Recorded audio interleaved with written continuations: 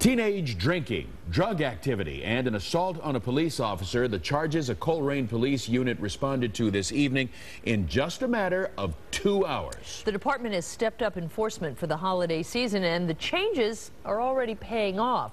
9 News reporter Sayed Shabir was right alongside the officers and joins us live in Colerain with a story you'll see only on Channel 9. Sayed? Well, Carol, Clyde, it's no secret that during the holiday season, crime tends to peak. So in order to try and get ahead of that, the Colerain Police Department has started what it calls its robbery task force. That means they have 6 undercover officers patrolling the area looking for anything suspicious. I tagged along with them this evening, and that's exactly what we found. Howdy. See some ID? Colerain Patrol Officer Mark Meyer has just pulled up to a car after smelling marijuana in the area. You guys aren't smoking any weed or anything in this car, are you? He's the uniformed officer who aids the undercover agents seen on the left side of your screen. For them to remain undercover, we are purposely not showing their faces or vehicles. Nothing on your person, no weed, no guns, nothing like that? The men were asked to step out of the car, and a plastic baggie was found on the floor of the back seat with the corner ripped off. Something was ripped off, and what do you do with that? You tie up your dope in it. No drugs were found in the vehicle, but the driver had a suspended license, so the vehicle was towed. Our police department positive is the driver's under suspension, the car is impounded. During the stop, 2 friends of the driver walked up to the car. Both were heavily intoxicated.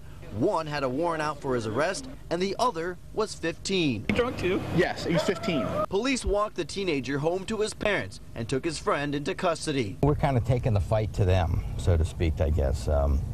Instead of reacting to increase in burglaries, we've taken the initiative to attack the problem. And another problem wasn't far from the first one. A group of teenagers were walking in the middle of the street, so Officer Meyer stopped to question them. When he turned his lights on, the undercover officers noticed a separate vehicle quickly pull away. They followed it to Kroger, where they found the driver had a warrant out for her arrest. When they attempted to put her in custody, she kicked one of the officers in the chest and continued to spit all over the vehicle. Police had to mace the lady and call in backup units to search her. This is pills.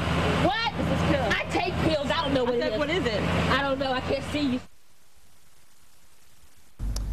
Now, that lady was detained and will face several charges, but this robbery task force is something that Colerain does every year. They budget for it annually, so it will not need to take any overtime pay, and it obviously is getting a lot of hits and is very effective. It will continue on through mid-January. Carol, Clyde?